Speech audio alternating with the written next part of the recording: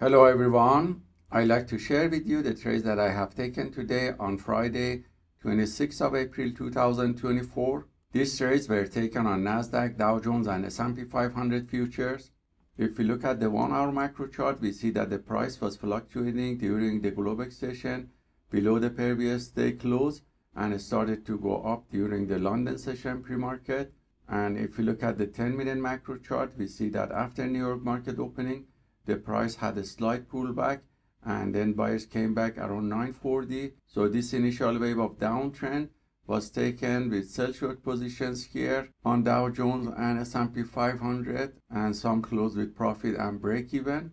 And when the buyers came back strongly, I took several long positions on Nasdaq with setup C and T repeatedly, and also here with setup T on Dow Jones and S&P 500.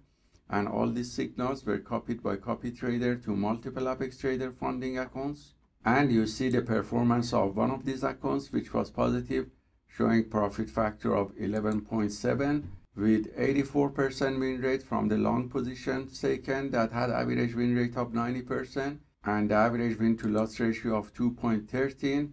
The largest winning trade was 470 and the largest losing trade was $124. So hope this trade taken by the PAAT system for fast scalping is useful for you, and let us know if you have any questions.